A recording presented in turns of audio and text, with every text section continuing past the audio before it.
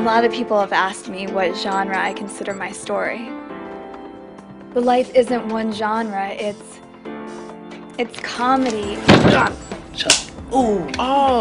You're the one who kissed her father. And tragedy.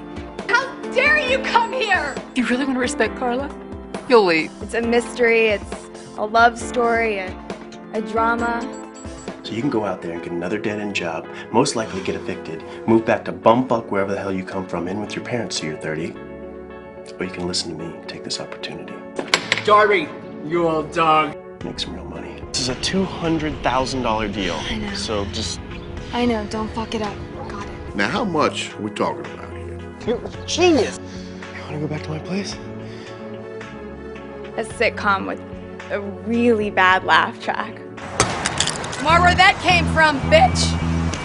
Oh, nice to meet you. Oh, thanks. This is Antonio. Say hello. By the way, you have slut written on your box. Go, go, go, go, go, go! Ah! You really are a pathetic loser, you know that? Was this biblical? Look, I gotta go. The crazy slut's throwing out my edible underwear. And with his usual dubious charm, he asked, Why half-ass him? "So, what do you want to be when you grow up?"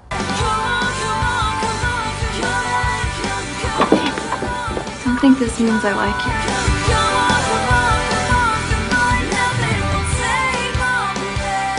We gotta get going. It was really great meeting both of you.